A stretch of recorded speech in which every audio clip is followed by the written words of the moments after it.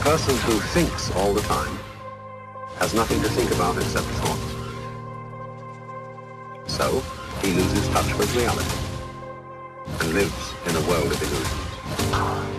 By thoughts, I mean specifically chatter in the skull, perpetual and compulsive repetition of words, of reckoning and calculating. I'm not saying that thinking is bad. Like everything else, it's useful in moderation. A good servant and a bad master. And all so-called civilized peoples have increasingly become crazy and self-destructive because through excessive thinking they have lost touch with reality. That's to say, we confuse science with the real world.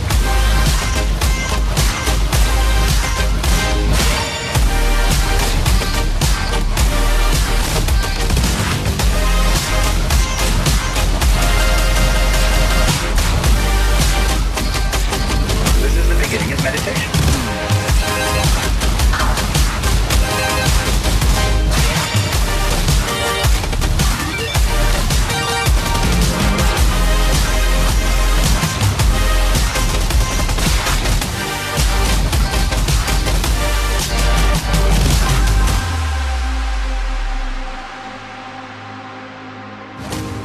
Most of us would have rather money than tangible wealth, and a great occasion is somehow spoiled for us unless photographed.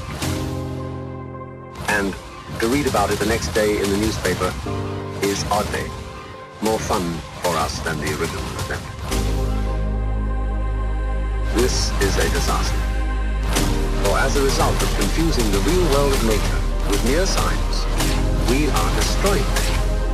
We are so tied up in our minds that we've lost our senses. Time to wake up.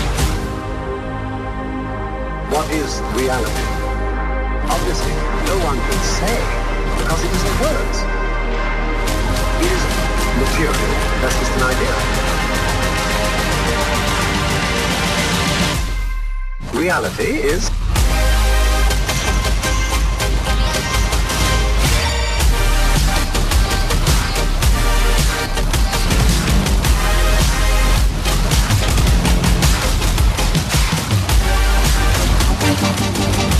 Cannot be explained in words.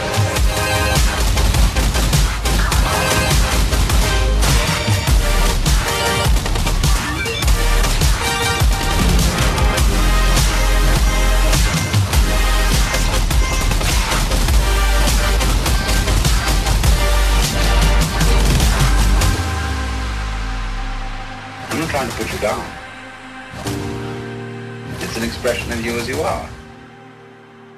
One must live. We need to survive, to go on. We must go on.